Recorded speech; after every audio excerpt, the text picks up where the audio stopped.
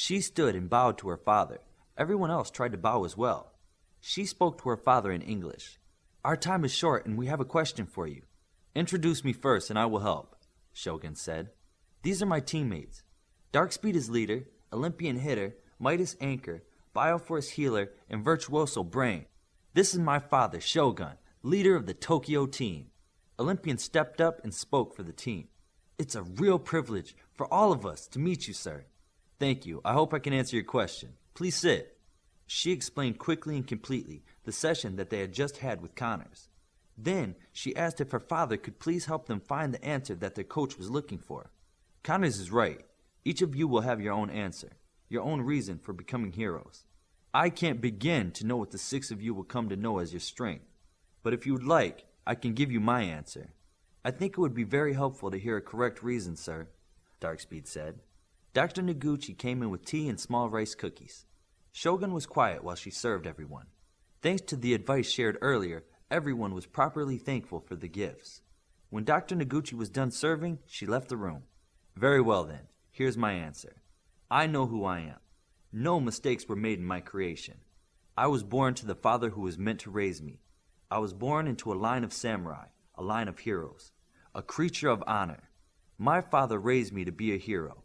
I have never felt like I was meant to be anything else. I never have nor ever will question who I am. I am a superhero. It is my destiny, my calling.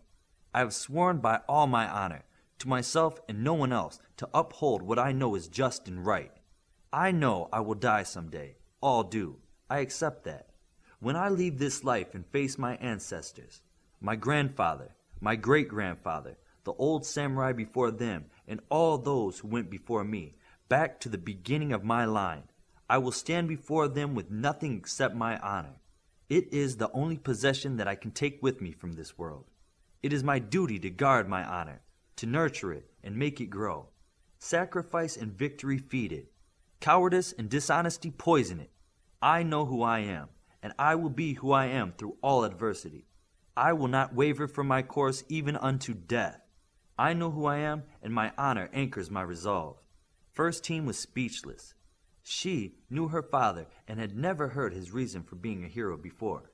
How were we expected to know this? Shogun spoke again. "Connors knew you would not know a fitting answer. He wants you to search yourself and find one. I didn't know when he first asked me. He asked you this when you started with him?" "Yes, he did." Shogun became nostalgic. "I remember the look on his face when I told him. Because I'm expected to be my father's son. He laughed at me. He laughed at me. That was the worst feeling in the world. I was insulted that anyone would laugh at me. Now I know why he did.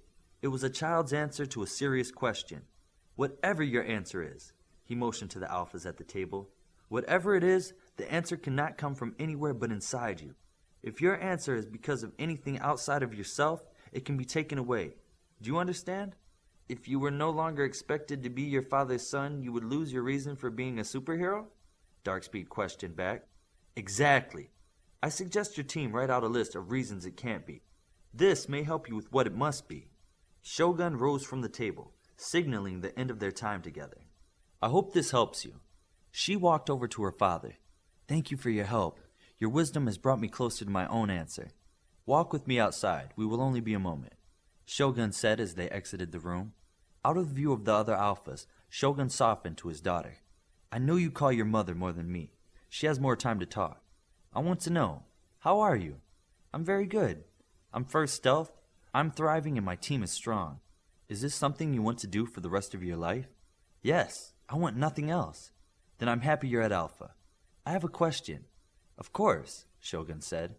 "In all the time you spent teaching me how to fight, why didn't you teach me the way like you did just now? It's a very serious thing to think like that. You were serious enough. I just wanted you to enjoy being a little girl, to be happy.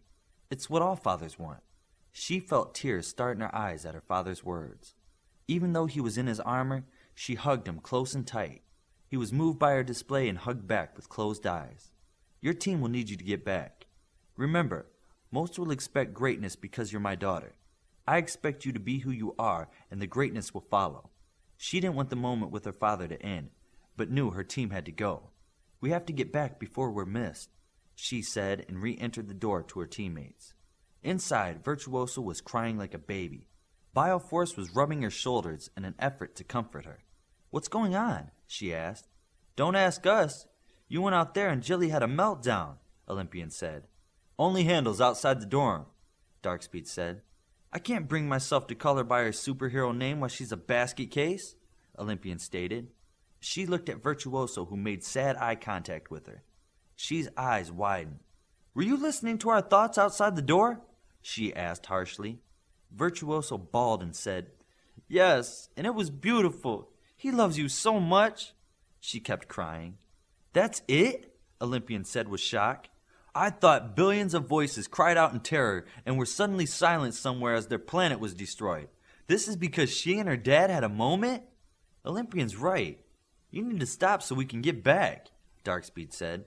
"No homework with the destroyed planet and maybe a fight," Olympian said under his breath. In front of the classroom building, first team assembled with the other teams. Coaches and teachers from all teams started showing up at 16:20. All the teams huddled close together and did not mix with each other. Connor showed up and walked right to his team. "Listen up. I'm not angry that you left campus. I just want to know if you plan on going off. Got it?" Connor said. Darkspeed spoke for the team. "We got it. How did you know we left?" "I track your vitals while on campus. Lets me know if you're hurt." "How?" Midas asked. He was, after all, familiar with the equipment on campus. Connor smiled and touched his earpiece. She shuddered, not thinking of it earlier. "He has trackers on us," she thought. "First team is now dismissed for the day.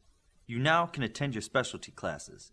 Olympian and Darkspeed, you're with me and Coach Spurs," Connor said.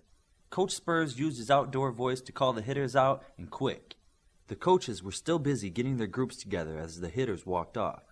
Saber walked along with the hitters next to Darkspeed. "You're working with the hitters today too?" Darkspeed asked. "Yes. Do you know where we're going?" Saber asked. "No." "Your coach didn't tell you?" "My coach is letting us figure stuff out for ourselves. A lot." Saber grinned and nodded. "I don't think ours knows what he's doing either." "No, ours knows what he's doing. He's just not sharing it." The hitters class finally stopped behind the pit, between the pit and the firing range. As a hitter, your first and foremost task is to take the point position for the team. If something bad happens, you are the one it happens to. If someone gets hit with a death ray or a weapon of ultimate destruction, it will be you. That doesn't mean you're meant to be the sacrificial lamb on your team. Our job is to teach you how to fight smart. You knew when you came here you were going to be fighters. Now is your time to learn, Connor said. Connors and Spurs started doing some basic exercises and stretches with the hitters. Then striking drills. Again and again they repeated the moves. The coaches then broke the boys into smaller groups, having them work with each other on hand drills and footwork. "This is like ultimate fighting with super strength," Darkspeed thought as he continued doing drills with Saber. Olympian was working with Anvil, who kept saying ouch whenever they touched. "Olympian, you should not be hurting your training partner. Stop being so rough," Spurs said. "I'm not. I'm just trying to move at a realistic speed."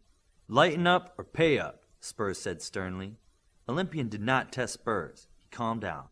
Upon doing that, Spurs rewarded him with extra attention on his form. Olympian was impressed that Spurs knew so much more than him about hand-to-hand combat. He decided to quickly pay attention and listen. Near the end of the class, the hitters were allowed to wrestle with each other. Matches were decided when one competitor tapped out. Olympian quickly dispatched each of the hitters. Spurs took off his cowboy hat and boots and gave Olympian a go. Spurs was nowhere near as strong as Olympian, but a much more skilled submission wrestler. Several times he was able to gain a hold or a lock on Olympian that should have ended the fight.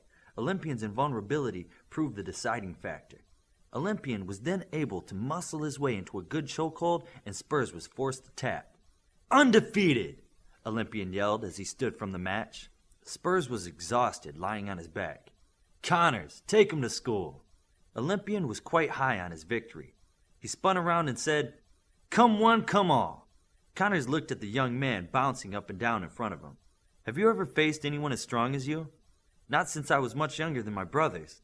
Spurs was putting on his boots and hat. "Teach the boy some humility." Darkspeed thought maybe Olympian shouldn't be showing off so much. This may not be the way to endear yourself to your coach, Darkspeed thought. "Think about what you're doing." Connor stepped in front of Olympian and assumed a relaxed posture. First move's yours, kid.